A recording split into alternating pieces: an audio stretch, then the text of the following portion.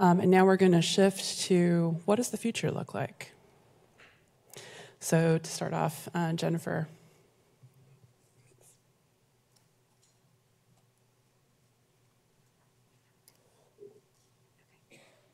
Cool. Hi, everyone. Thanks so much for having me here today. I'm Jennifer. I'm an epidemiologist at UC Berkeley.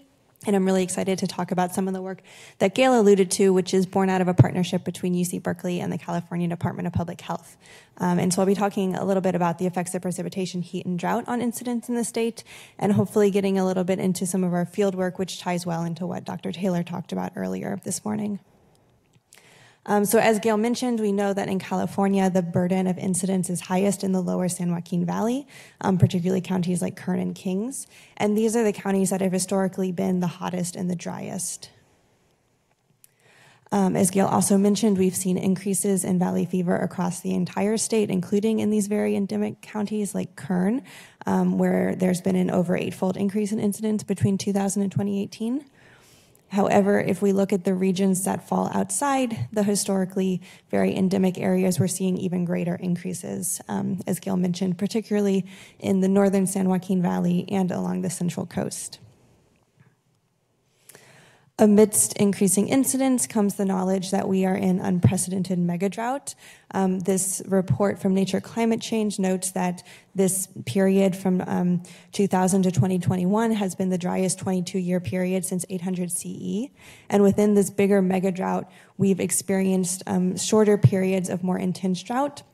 The two periods that I want to highlight are the period between 2007 and 2009, which was a very severe drought in the state, as well as 2012 to 2015. And this latter drought was of particular historical importance because very high temperatures exacerbated the effects of low precipitation.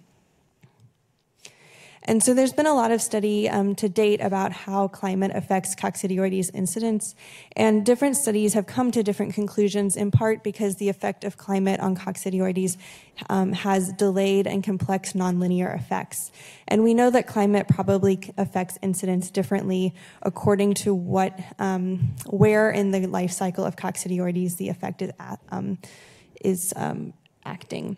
And so if we look at the life cycle here, we know that there are a variety of delayed effects that can happen prior to exposure.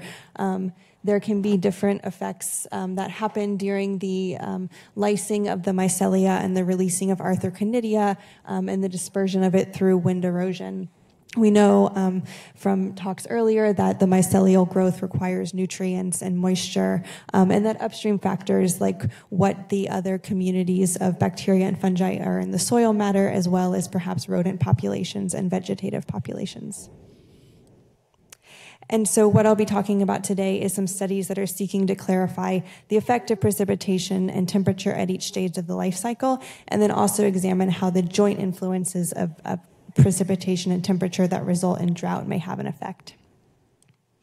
So I'll talk about kind of two stages of one larger study that has been recently published in Lancet Planetary Health. The first objective is to determine how prior sequences of temperature and precipitation affect incidence, and to look at how these effects vary by region in California. And then the second, to determine the causal effect of the two historical droughts on incidence, also by region. And then I'll connect these into some of our field work that's ongoing in the state. All right, so as I mentioned, this is a partnership between California Department of Public Health and UC Berkeley. And so through that partnership, we were able to obtain access to, can you still hear me? To the census tract records that occurred between September and November, and we linked these census tract level cases to environmental data lagged by 1 through 36 months.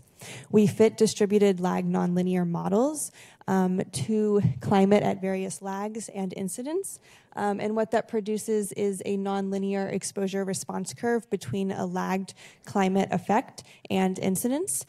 So what you're seeing here is the incidence rate ratio associated with changes to precipitation lagged by 3 months. Because we're modeling incidence in September through November here, we're able to map lags onto specific periods of the year. So after we made a nonlinear curve for each of the 36 lagged months, we calculated the 75th percentile of that environmental condition and the 25th percentile, and we compared the incidence rate ratio at the 75th percentile to the 25th percentile, and that's what we're mapping on this plot here.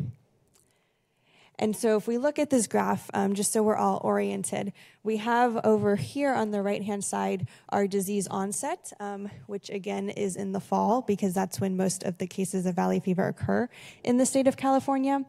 And then each of these values on the x-axis is representing months prior to the estimated onset of disease. And then the y-axis is reflecting the incidence rate ratio associated with that 1 unit IQR increase in the climate effect. So if we look at the months that happened just prior to exposure, we see that more precipitation results in fewer cases. And if we map this onto the overall life cycle diagram of coccidioides, we expect that this time period might be when the release and dispersion of arthrochonidia is occurring. So this aligns with what we might expect. We also see that in the spring and the winter prior to onset, more rainfall is associated with more cases. In fact, about 45% more cases. And we think that this could map onto the period of mycelial growth for the fungus. If we look at the 1 to 3 years prior to disease onset, the pattern is less clear. Perhaps generally more rainfall is associated with fewer cases. But what is interesting is that what happens here is actually modifying the effect of what happens in this shorter time period. So specifically, if we look at sequences of precipitation over 3 years, we see that the positive enhancing effect of a wet winter is enhanced by 36% if that wet winter is following 2 consecutive years of dry conditions. So I won't talk about temperature in as much detail for the sake of time, but this is the overall pattern, and we can see here that in the short term before exposure, higher temperatures is associated with dramatically increased incidence rates. So we wanted to understand how the relationship between various climate factors and incidence varied by region in California. And so we mapped county-level relationships by variables that are describing the conditions in the county. So what we're seeing here in these graphs is that every line represents the relationship between a environmental condition and incidence for a given county, and the counties are colored either by their mean annual mean monthly precipitation in the winter on the left, or their mean temperature in the summer on the right. And what we noticed is that if we look just at the hotter and drier counties, so those counties like Kern and Kings, we see that the relationship between winter rainfall and incidence is really strong. So counties like Kern and Kings, as their rainfall in the winter increases, incidence rates are dramatically increased. Of note, while we see this peak here in this curve, the dry counties rarely receive rainfall above 60 millimeters, and so in these counties, increases in winter rainfall is almost always associated with higher increases in incidence. However, the effect with temperature is much less sensitive. On the other hand, if we look at those counties that are historically cooler and wetter, so counties along the coast and in the Northern Valley, we see that they're not, incidence is not very sensitive to variation in rainfall, but it is highly sensitive to variation in summer temperatures. So to quickly summarize these findings, we see that in the short term, hot and dry conditions promote incidence, and it's the cooler counties that are especially sensitive to variation in heat. However, a little bit more upstream, we see that wetter conditions in the spring and winter promote incidence as well, and it's the drier counties that are especially sensitive to fluctuations here. And then upstream, we see that consecutive dry years enhances the effect of a wet winter, and so this brings us to ask questions about, how does drought play into this relationship? And so that's what I'll talk about next. The objective here is to determine the causal effect of 2 historical droughts in California on incidence. And so the main method that I'm using is an ensemble prediction algorithm. So I built an ensemble prediction algorithm for each of the counties in the study region using the census tract level data. The algorithm uses a variety of different statistical algorithms as well as machine learning models, and then creates an ensemble model that has the lowest out-of-sample predictive error. So this is what is displayed here on this graph. So each of the dots is reflecting an actual observed the cases of valley fever, and then the black line is the predictive model fit to the data. This is shown for Western Kern County, but in all the counties we were able to achieve over 90% accuracy in predicting county level rates. So then we used an approach called G computation, which is simply a substitution estimator in which we estimated how many cases would have been observed in the absence of drought. So essentially we said take the environmental conditions during the drought and set the precipitation that is lower than normal to average, and set the temperature that's higher than normal to average, and use the predictive model to estimate how many cases we would have observed absent the drought. And that's what this graph is showing here. So again, the black line is the predictive model based on the observed condition, and now the colored lines are the predicted incidence if the droughts had not occurred. And so what we see here is that during the 2007 to 9 and 2012 to 15 drought, we expect that we would have seen more cases had the drought not occurred. But if we look at the 2 years following the drought, we're actually seeing more cases than what we expect had the drought not occurred. And so we can calculate the difference between the expected and the observed curves to come up with the total causal effect of these droughts. And what we find is that while we do estimate that the droughts averted cases in California, because of this strong increase in cases in the 2 years that following droughts, there's actually a net increase in cases due to droughts in California. So we then looked at the effect of these changes across the different counties in California, where we split some of the counties that have very different temperature and precipitation regimes by elevation isocline. So we're splitting Kern here, as you can see in some of the other counties. And what we find is that during drought, the strongest declines were seen in these drier counties like Kern. However, after the drought, we're seeing the largest relative increases in the northern San Joaquin counties and also in the coastal counties, as Gail mentioned. And so if we calculate the cumulative number of cases that are either caused or averted by drought, we see that in all counties except the western part of Kern, there was a cumulative increase in cases associated with drought, whereas in western Kern, we see a net decrease in cases. And so I wanted to relate these findings to the small mammal endozoan hypothesis because I knew that Dr. Taylor would be talking about it, and it also relates to really exciting work that's happening from our group at Berkeley.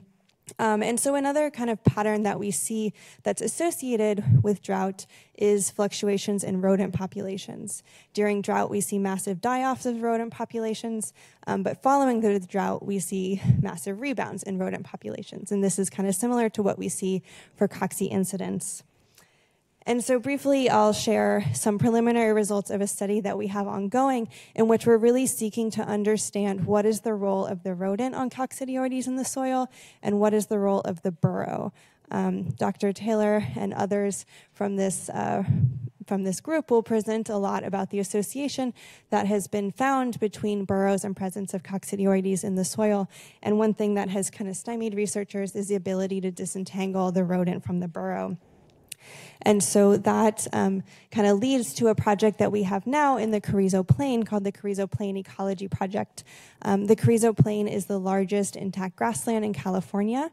And in 2007, there was a group of researchers that were studying the endangered kangaroo rat. And so they set up rodent exclosures that have excluded rodents from certain areas. And so what that leaves us with is an ecosystem where we have a lot of burrows, and we also have burrows that have been abandoned since 2007. So you can see here that the Carrizo Plain is located in San Luis Obispo. It's an area of very high endemicity for California, and there are numerous outbreaks that have happened in the Carrizo Plain for cocci. This is an aerial view of one of the experimental plots. You can see in the middle here, there's a smaller square. That's where the rodent exclosure fence was built. It's a chicken wire fence that's built 1 meter deep to exclude rodents from burrowing under. As I mentioned, the main rodent in this ecosystem is the endangered kangaroo rat, although in this area it's very populous, and they make these rodent precincts that are like these small mounds. And so we've been sampling seasonally a cross-defectorial design that crosses burrows and surface soils with rodents and rodent exclosures. And these are some of our preliminary results. To date, we have analyzed 1,489 samples in the laboratory, and we found Coccidioides DNA in 17% of these samples. We see that in the burrows that do have rodents, over 30% of the soils have Coccidioides, but this drops to about 18% when we look at burrows that do not have rodents, so those burrows that are contained within the exclosure. We have found Coccidioides in the surface soils, but at much lower rates. And there's no statistically significant difference between the surface soils that have rodents running around and the rodents that don't have rodents running around.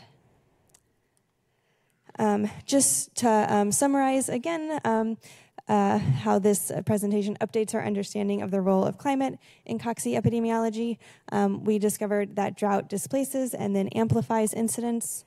We know that incidence is increasing most rapidly in some of the wetter and cooler counties, and we show evidence that the incidence in these counties is very sensitive to changes in temperature, and also the increase in incidence is highest following the drought in these counties.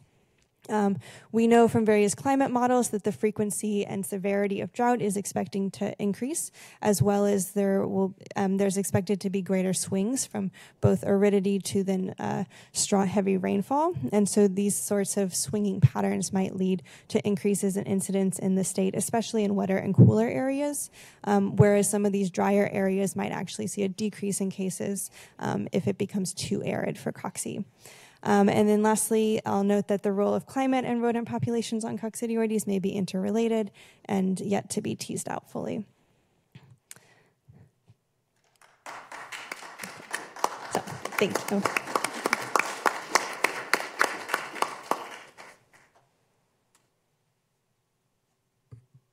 Thank you so much. That was really cool.